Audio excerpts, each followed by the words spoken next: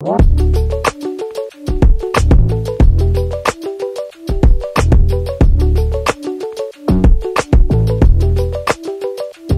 morning. If you see something shoot out of my mouth while I'm preaching, it's just a cough drop, no worries. Hopefully this week you've had an opportunity to use some of our resources. Aaron sent out an email last Sunday that talked about different ways you can connect as we're spending some time in John. So we have scripture journals. If you haven't taken one, please do. Or if you really feel like maybe you and your spouse will really use both of them, take another so you can each have one. They're pretty inexpensive. I actually use them all the time when I'm studying because it's very helpful to write out my thoughts and plan through what I'm thinking and just to really hear the Lord speak. It's really a great resource to have. They have scripture journals for every book of the Bible, and it's a great way. I don't like writing in my Bible because when I'm teaching, it's a distraction. I'm like, ooh, why did I write this note? But I encourage you to use these opportunities to really connect in various ways, whether there's a podcast in there that you can listen to that was done by a church several years ago that just walks through the book of John as well. They're not going to match up with what we're doing, but it will give you an opportunity to have more time connected to the Word. Have conversations with your kids at home. Do whatever it takes to really engage this time together. The reason behind going through and studying Scripture together like this is how it was designed from the beginning. The nation of Israel got together and they would read the Scripture aloud, and everyone would sit and listen to it, and they would memorize it and celebrate it and worship God through it. And so we want to make sure this time is a time to do that. We're going to just continue on this morning, and I love what John does here.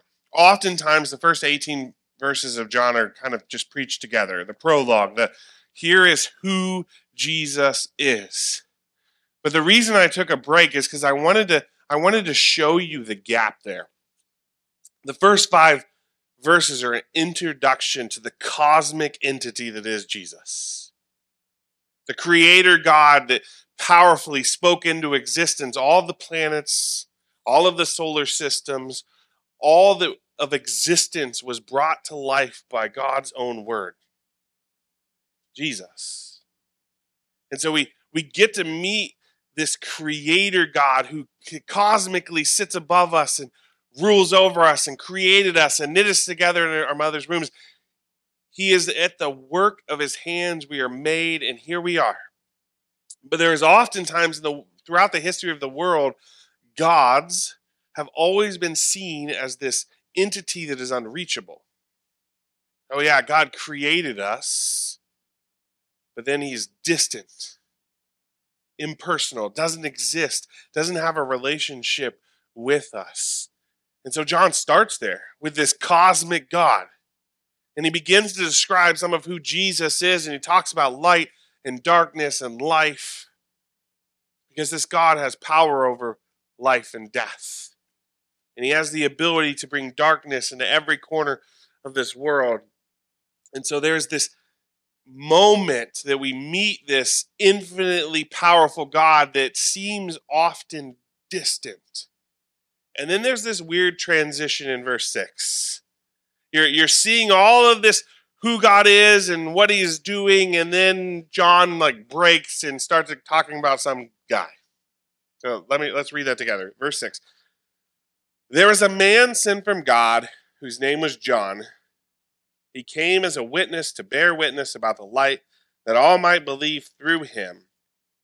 He was not the light, but came bear witness about the light. So now we have this infinite, amazing creator who is light and life. And now we have this simple man named John. Now, it's not the author of the book. This is John the Baptist he's talking about. And we have this shift from the cosmic powers of our creator to some man. And John is very intentional about doing this. He's saying, listen, God laid out the foundations of creation. He made everything, and now he has sent a man. And in sending this man's job was designed by God to be a witness. And we're going to talk about what that means, but John was directed and set up and birthed for this role. Jesus, the creator of all things, was coming into this world to serve his role.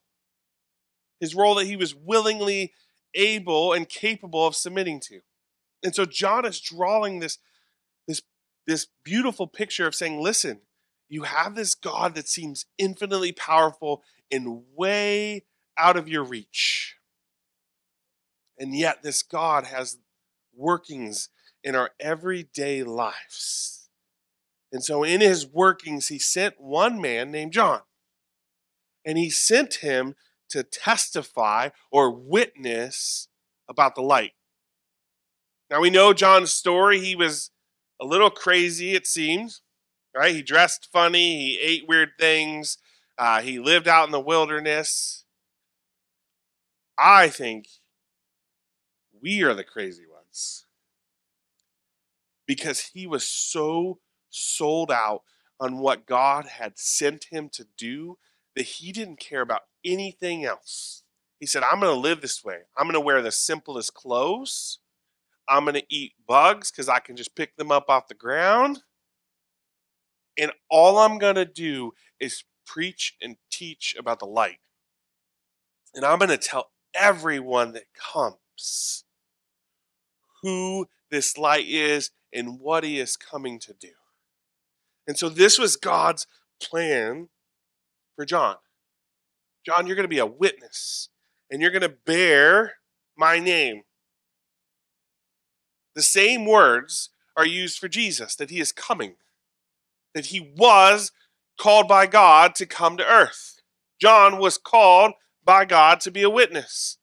And so John is drawing these parallels so that we can see that the cosmic entity of Jesus is at work in the simplicity of each individual life. He is coming to do his work, but yet at the same time, he is very personal. There's often, I think, a hardship in our lives as we try to understand God. He feels so very distant.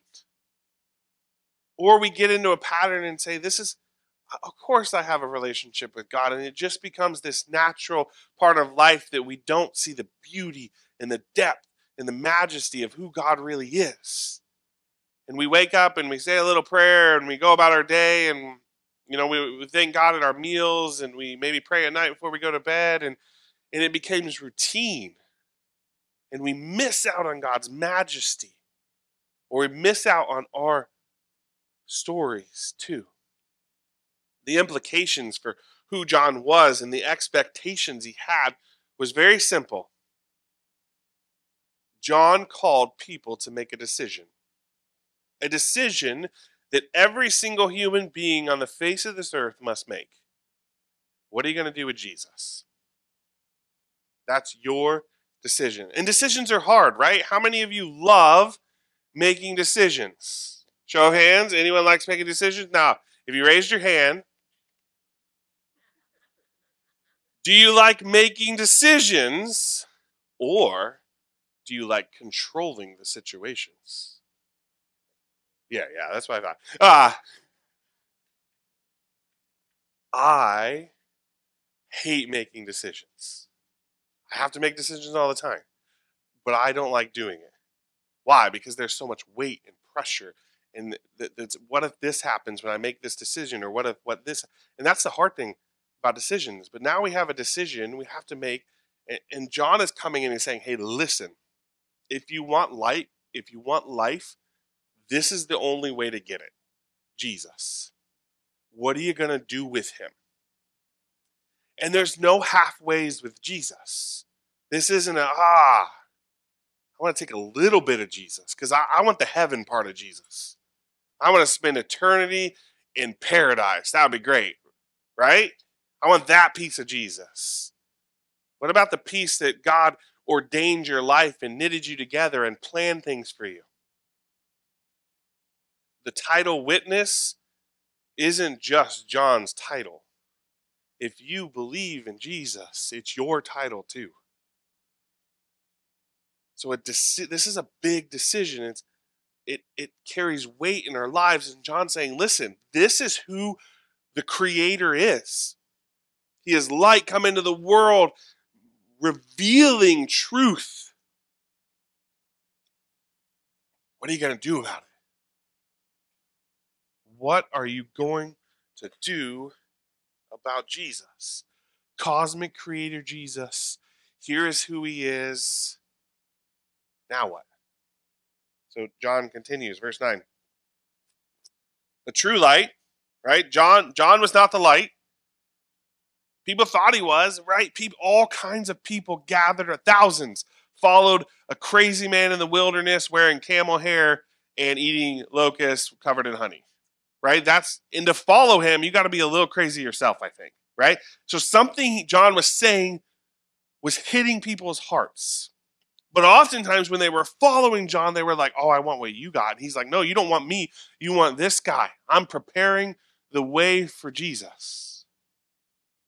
So, the true light, which gives light to everyone, was coming into the world. He was in the world, and the world was made through him, yet the world did not know him. He came to his own, and his own people did not receive him. But to all who did receive him, who believed in his name, he gave the right to become children of God, who were born not of blood, nor of the will of the flesh, nor the will of man, but of God. All right, so here it comes. The light is coming into the world. And this is John's message. It's not me, guys. It's him. Look for him. That was the reality of John's job. The reality of John's job was to get out of the way so people could see Jesus. And so he wanted to look at this picture of now our cosmic ruling creator God, infinitely powerful, infinitely wise, all-knowing, is coming. But yet, the world did not receive him. And I love this picture because I think it's twofold to show you what the book of John is going to look like. The majority of the book, the first like 13, 14 chapters, are about how people rejected Jesus. Hey, here's who Jesus is, and it's constant rejection over and over again of we don't want this. Ooh, that looks really good. That was a little too much for us, Jesus. So John Little is giving us a picture of what the book is going to look like, where there is this constant battle of people, Jesus being in their midst saying, I'm with you, I've come for you, I want you. We don't want that. But then there's this picture of the history of the entirety of the world, where God, in creating his world and his people, chose one specific group. And he says, you're going to be my people. And over again, what did he do to them? He spoke. He gave them a word of salvation, a word of his grace and his glory, a word of his mercy, a word of his deliverance. And he constantly spoke over and over again to his people. He presented it to himself over and over to them. Jesus was present all throughout the Old Testament. And we have instances where we believe that Jesus was physically present, whether it's wrestling with Jacob on the road or standing in the fire with Shadrach, Meshach, and Abednego. There are times where we believe that Jesus was present on earth and no one realized it. But the word of God, even though at times it was received by God's people, it was almost often immediately rejected. Read the Old Testament, and you'll see these huge mountain moments where God is present, and then all of a sudden the people turn real dumb. Moses goes up on the mountain to receive the law, to receive, hey, this is how I want you to live. And what do the people do? They're like, hey, you know what would be good? We'd like to go worship those cows again. Like, can you imagine? Like, I think miracles happen all the time. But the miracles in the Old Testament, if those things start happening, we got to start going, okay, something weird going on here. They are standing under a mountain with the glory of God over the top of it. Who knows what kind of explosions and rocking of the weather was going on up there, that you could see a visual picture of an invisible God present talking to your leader, and your decision is like, ah, man, he's taking too long. So, like, could you give us something else to do down here? Now, we laugh at that, but how often do we do that? Like, we're like, God, could you just show up in mighty ways and do all these incredible moments and just take care of all my needs? And man, my neighbor needs Jesus, and I need you to show up and go talk to him. And God's like, hey, dude, you're a witness. Why don't you go to your neighbor? Because I sent you, and I've come for you, and I've given you light for you can be light in the darkness. And then we're like, what? But I went this mountaintop moment. And so John is testifying to the fact that when God showed up, when Jesus was in the world did not receive him. It is natural in our sinful nature to reject God and his word. The world did not know him. There were often times throughout the Old Testament that Jesus, the Father, the Holy Spirit would declare the power of God, and people would just miss it. God's people. Why? Sometimes we know, sometimes we don't understand. Moments of great majesty where God pours out his power, you're like, that's obvious. How are you missing that? Imagine living through the Exodus and seeing all of that craziness happen in Egypt. You get across a sea that was impassable. You get on the other side, and then you're like, we're hungry and thirsty. Where's our stuff, God? And you're like, how do you get from this moment where God provided all of this craziness, freed you from hundreds of years of slavery, and then you're like, oh, what about now? Let's turn that into us. Hundreds of years or weeks, months, years of slavery to sin. And we come into a relationship with Jesus and he frees us from that. And then immediately out of that salvation, we're like, oh God, why aren't you doing all these things in my life? We're missing out. We don't see the beauty of who Jesus is unless we can know him more and more. The purpose of the book of John is to know Christ so you can believe. But the world did not know him. He came to his own people. Jesus' day. His people did not receive him. But to all who did receive him, this is important. Here's a quick instance of the gospel message. Who believed in his name, he gave the right to become children of God. Now I'm going to talk about a little theological pet peeve here, okay? You might have done this. I'm not trying to attack you, all right?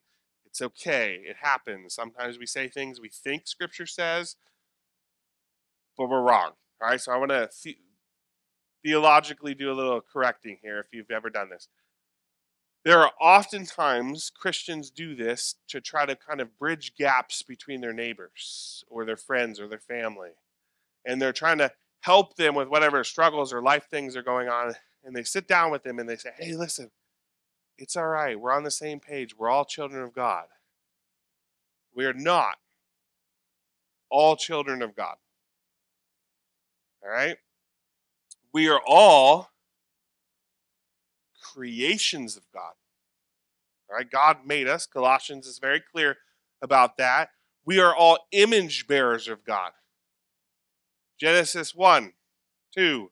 All right, we are created in the image of our heavenly Father. But when we sin, we are separated from God. And so to become a child of God means that God adopts us into his family. He says, I am choosing you, and I am pulling you into my blessings and my mercy and my grace. The requirement is belief in Jesus.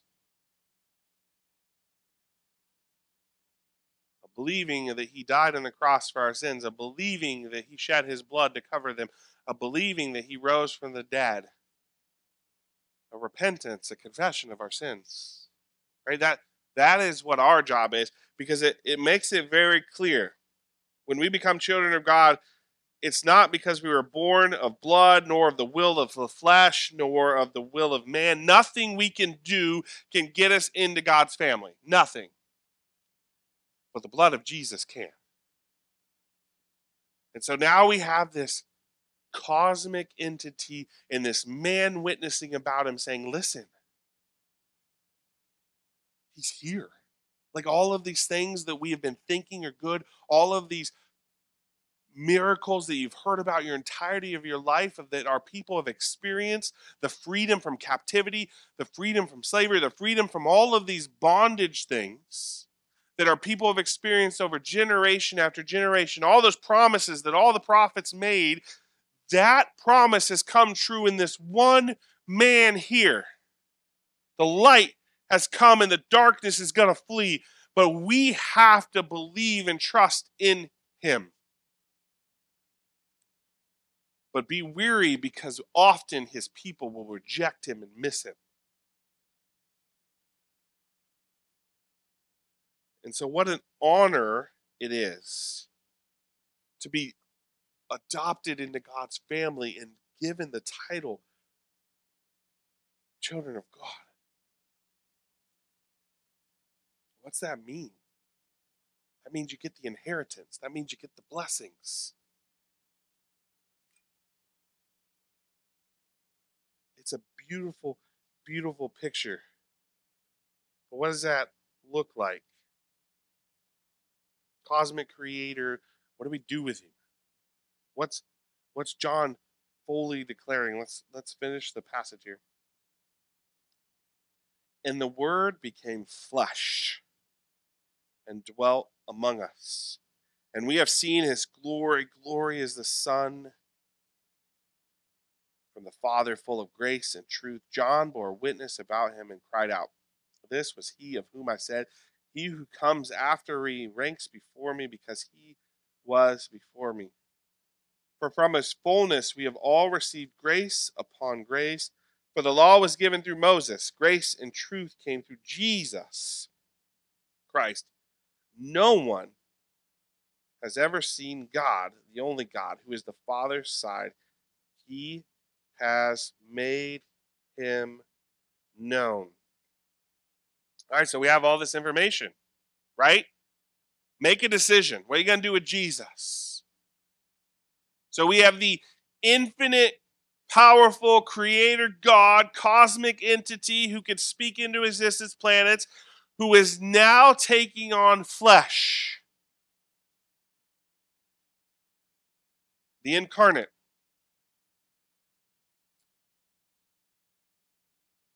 Jesus gave up his throne in heaven, became flesh like us, to present God to us in a way that we would finally understand, and to offer his life up so that we could have life. This is a big deal.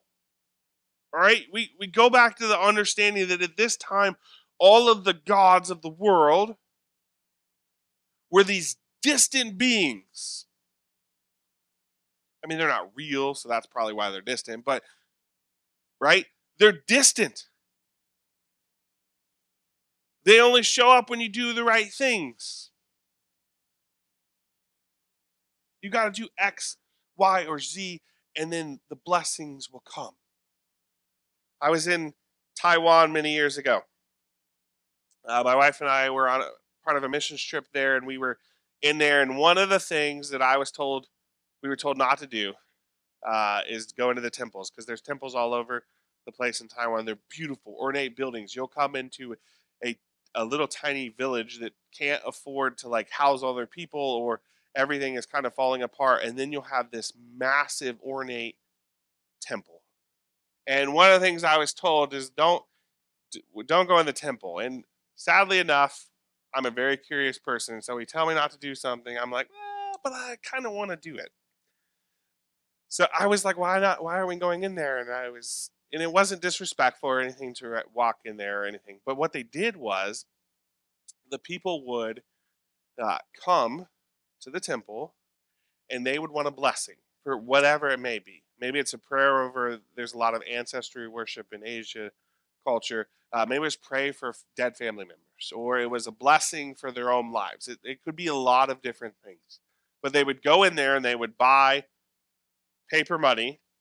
They would use paper money to buy fake paper money, all right? And then they would take it to wherever the offering place was, and then they would burn it. And depending on how much money they paid, they could draw out so many blessings. And uh, I think we kind of hear that as a modern day person, go, that's crazy. And then you walk by a casino and you take in real money and you get fake money and you put it in a machine and you hope for some blessings, and you realize, ooh, this is a problem. All right. So, but they were these ornate temples, and this is what they did. I mean, these villages would be broken and run down, and like they would throw all their money at these elaborate temples. But anyway, so we were waiting for lunch because they were catching it out of the ocean, uh, and I was like, everyone was kind of off doing stuff, and I was like, I'm gonna go walk into this temple.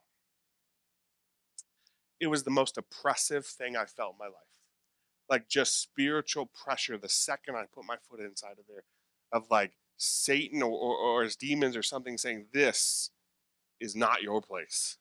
And I was like, oh, I mean, I could feel like it was like I couldn't breathe. And I just started praying and started to be like, oh, I think I probably shouldn't have been in here.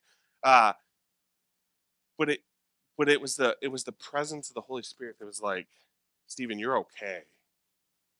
I got you.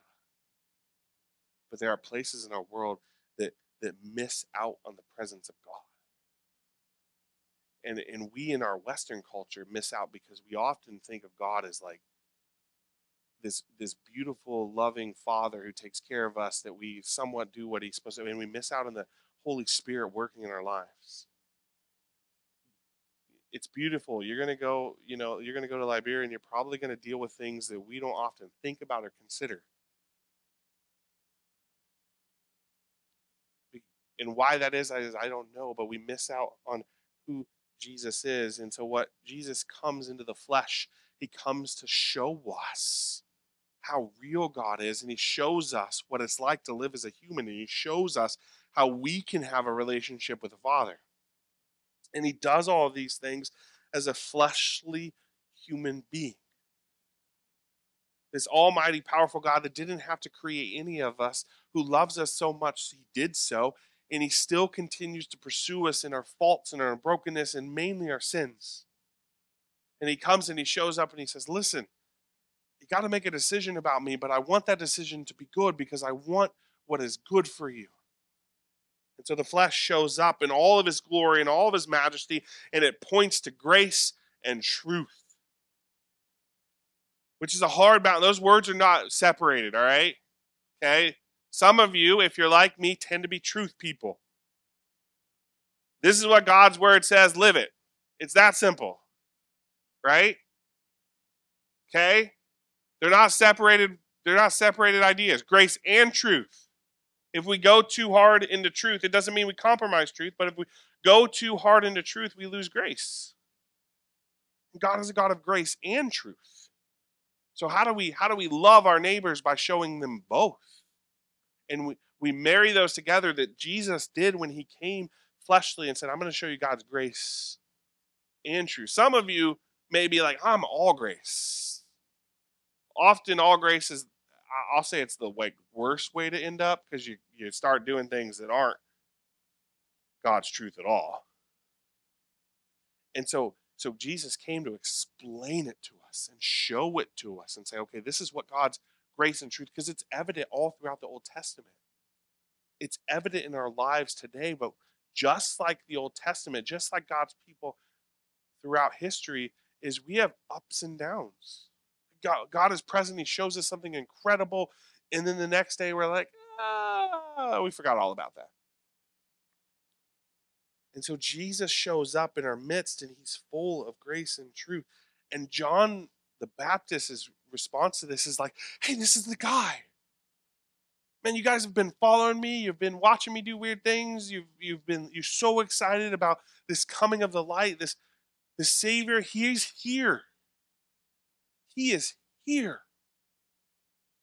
I mean, you even have disciples who are like, should we go? We kind of want to go follow him, John. Can we go follow him? And John's like, of course. Like, what are you doing? Like, are we like that? Are we like that with Jesus, that we're so excited about his presence? We so realize who he is that we're like, hey, I want to just tell you about Jesus. And I want to tell you about what he's done and what he continues to do.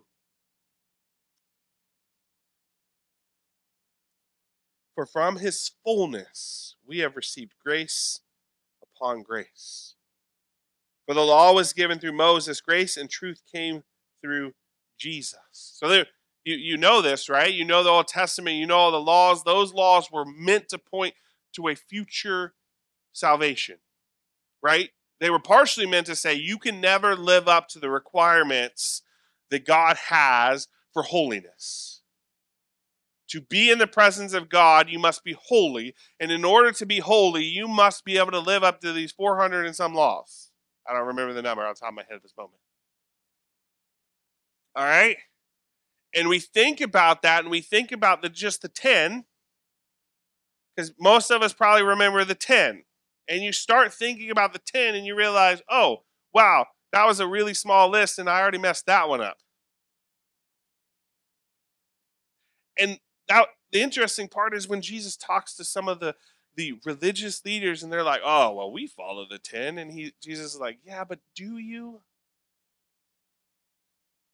If you hate your brother, it's equivalent to murdering him. Oh, see, Jesus has come to reveal the fullness of the law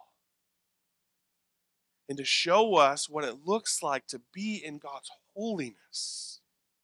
We can't get there. We can't be children of God. We can't do that of our own will.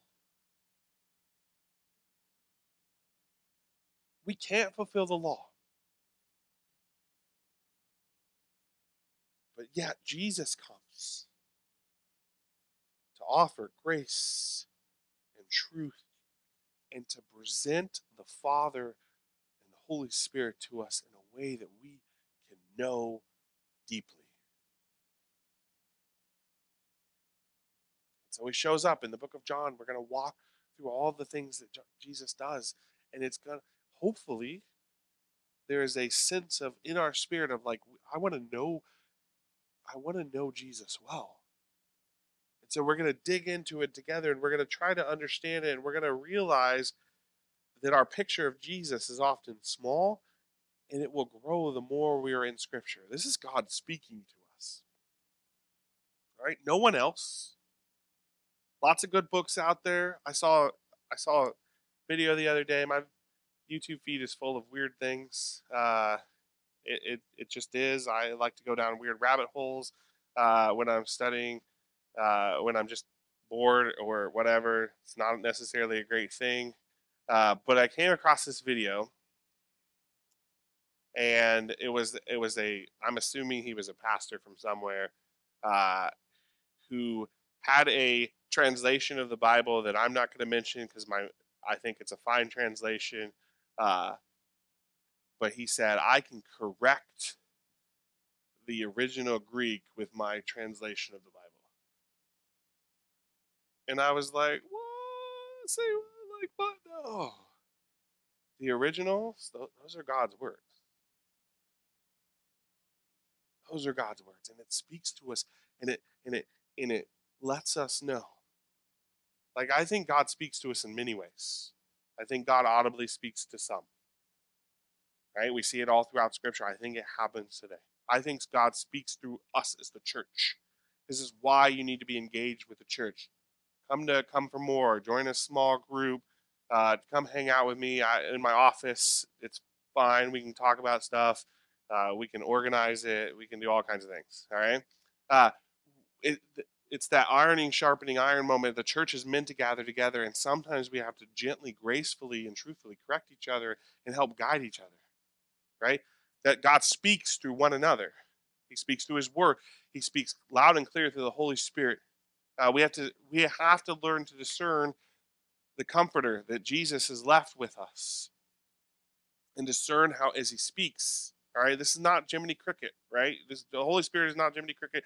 I think it's the picture we often. If you don't know what Jiminy Cricket is, you're not old enough, I guess.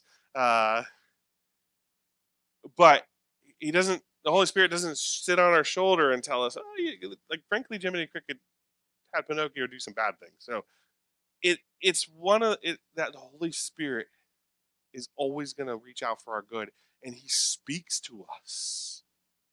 But again, in our kind of Western culture, we often ignore that because we're not in the spiritual. We don't think of God. God is spirit. We don't think of that way. And so the more intimate we get in a relationship with Jesus, and we use all of the things that He has created and crafted to draw us into the Father, the more we begin to grow. And it's like we talked about last week. The bigger Jesus will become bigger and bigger to us the more we know Him. And I can guarantee that you will never know Jesus enough to realize the depth of how big He is. And so this is the point of John is saying, listen, the creator God who spoke into existence, cosmos, has come down physically into your midst, and He wants you. This is what it looks like to come into a relationship with Him and know the Father and know the Holy Spirit and know all of His grace and truth. So what do we do with this? I wrote this in your bulletin. I can't remember if I wrote it's backwards or whatever, but there are 3 titles in there, and we're going to work backwards from the end of this passage up. So I think that's actually the order they're in. You don't need to write notes. If you like writing notes, I recommend it, but this is the 3 titles. Incarnate. It starts there.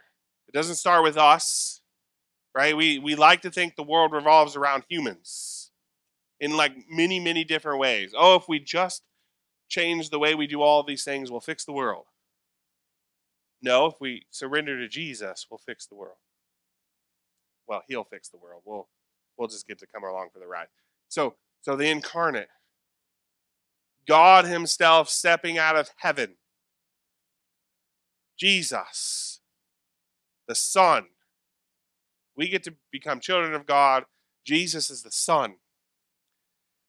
And He comes and becomes flesh.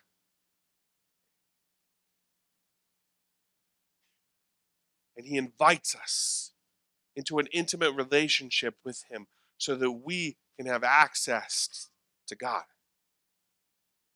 So in order for us to know God, to know His will, to know His desires, to know why He created us, we must first know the incarnation, Jesus Christ. And in doing so, in believing that Jesus Christ died on the cross for our sins, that He rose from the dead, in repenting of our sins, Jesus becomes Lord of our lives, and we gain a new title, children of God. An invitation into a relationship like no other. The promises that God has given to His people since creation are given to His children. Promises of blessings and promises of an eternity with the Father and the Son and the Holy Spirit forever. Like, I don't think we can imagine. I think time is a hard concept for us to wrap our minds around. We're like, oh, I get the days and I get the years. I've lived it this long. I can understand that. But to imagine, I want you to imagine the greatest day of your life. All right, whatever you may think that is, it doesn't matter if that's actually the greatest day of your life. The greatest day of your life, to be honest with you, is the day that you start a relationship with Jesus. Let's just be honest about that. But maybe you don't imagine it that way. That's okay. You're wrong, but it's okay. All right? Imagine the greatest day of your life.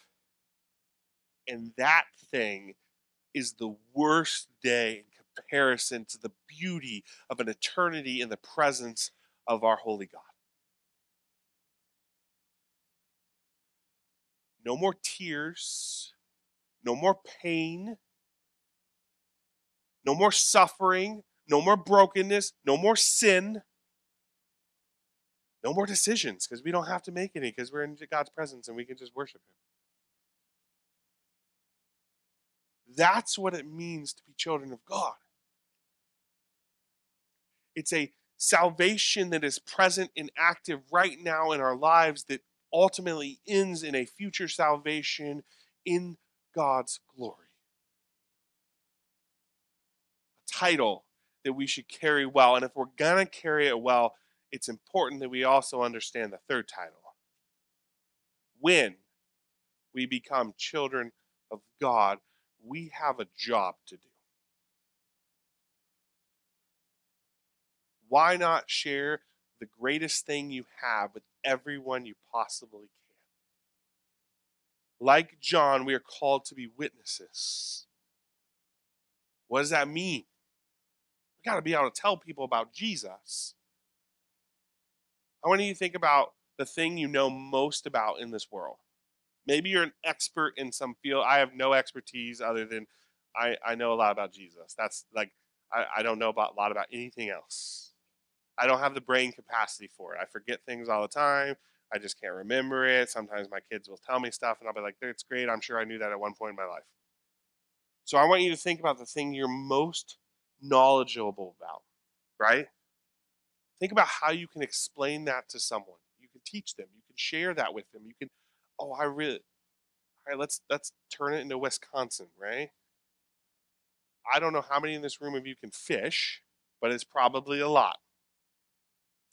My kids got to go fishing for the second time in their life the other day with Scott, and Micah got to catch his first 2 fish ever.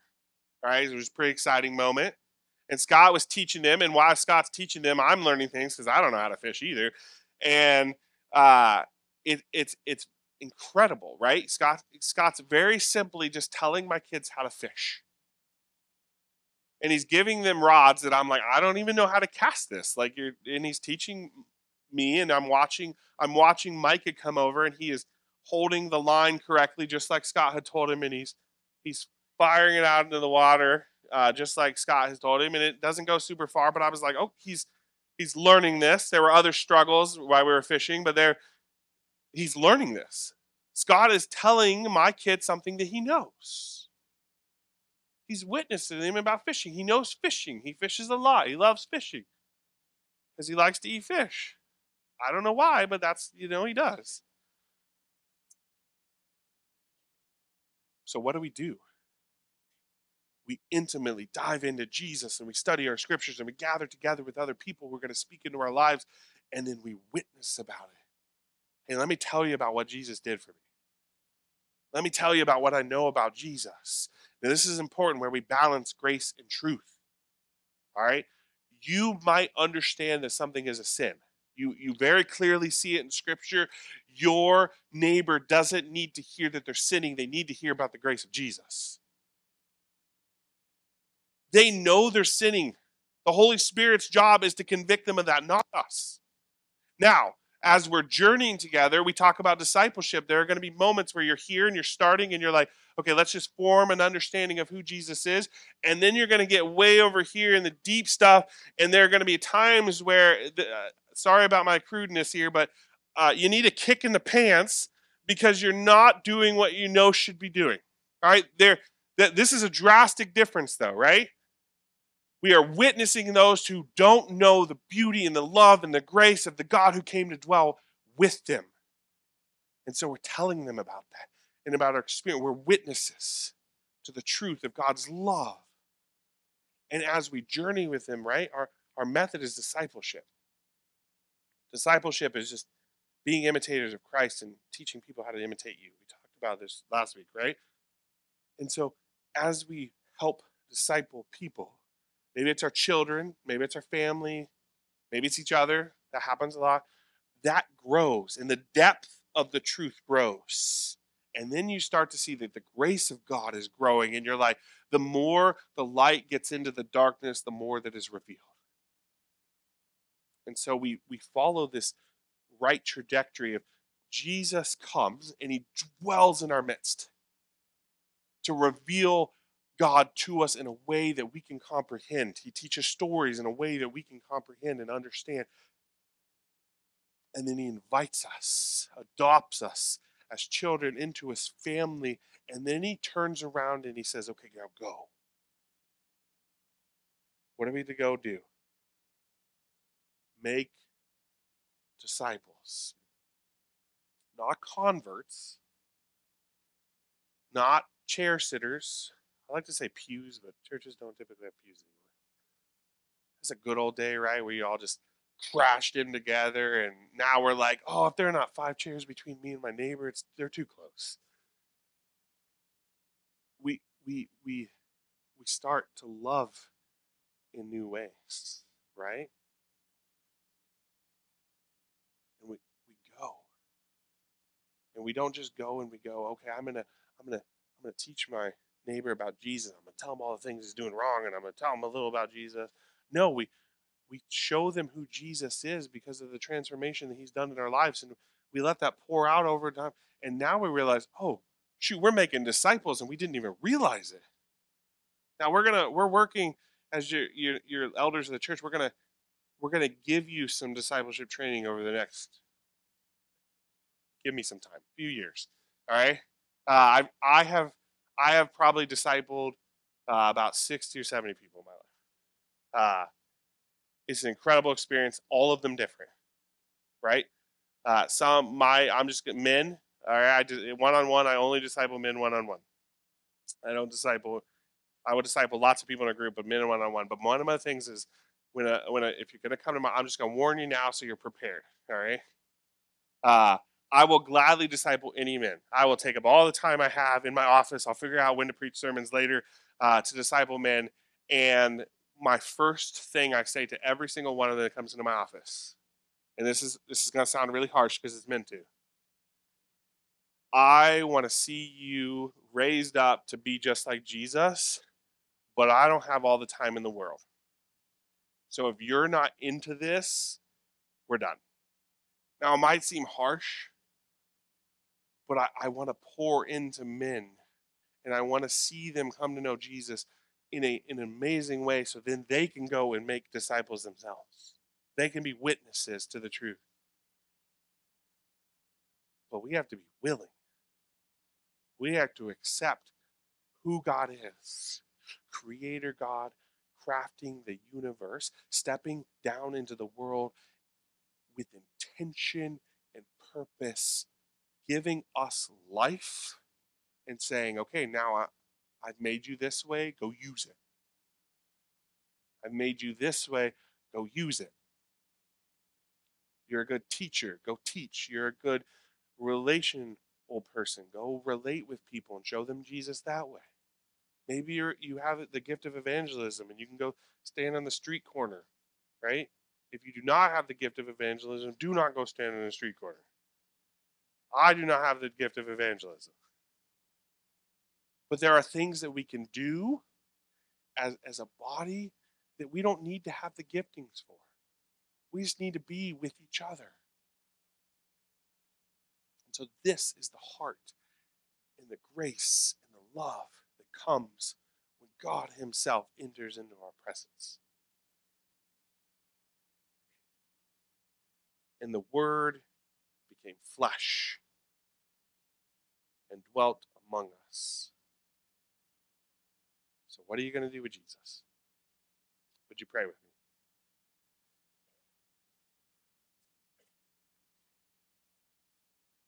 Father in heaven, we can't begin to fathom what it means for you to speak into existence stars, galaxies, solar systems.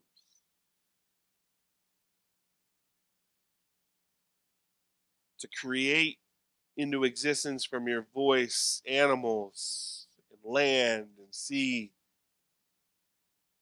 We can't even begin to fathom, Lord, what it meant for you to create us and knit us together and give us roles beyond worshiping you. Father, but you, in your infinite wisdom, in your deep, deep love, knew that was going to be the case. And so Jesus came. And he dwelt in our midst. And he taught about God's grace and his mercy. And he presented that, Father. And we are so, so grateful. And Jesus came to be the ultimate sacrifice so that we could have life and be known as children of God. And Lord, we thank you for that. And so as we embrace what that means, as we realize what it means to be a child of God, not just the inheritance, but the call to witness and go make disciples, Lord, to help prepare us. Help guide us and lead us, not by our own will or our own flesh or our own desires, but let us be a unified church who is so sold out for the witness of Jesus that every time someone thinks of Waushara Community Church, all they can think about is those people are crazy for Jesus.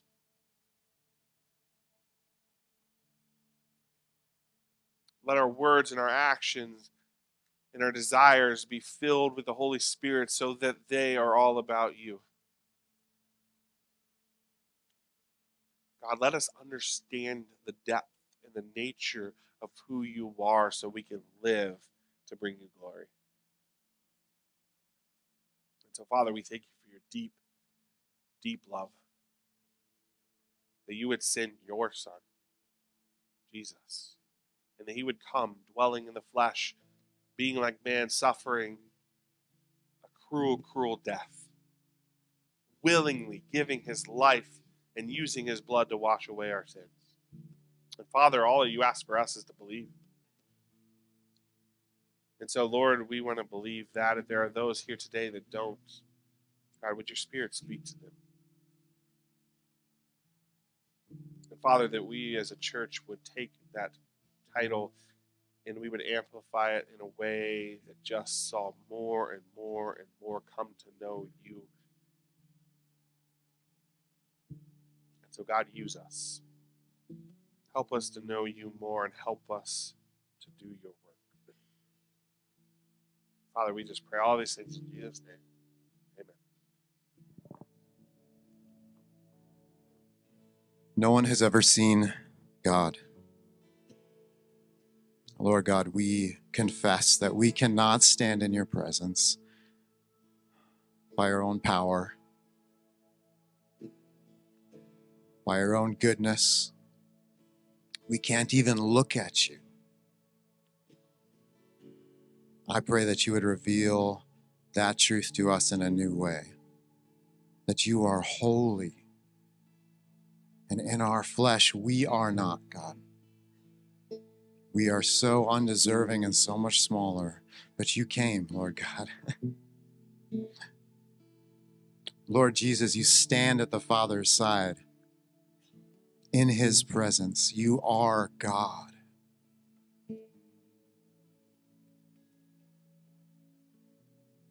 And you came to us and revealed who you are. You revealed the Father, you revealed the Son, you revealed the Spirit. We can see your grace and truth in action. We have been given access not only to see you, but to hear your words directly, to sense your heart. We don't have to guess what you would do if you were here because we know.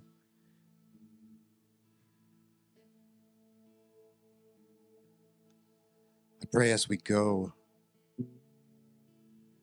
we would take full advantage of the access that we have, God, that we would be seeking to see you. You have graced us with your presence and revealed yourself to us, and we just have to look. We just have to see. Open up our eyes, Lord God. We pray this in your name, Jesus. Amen.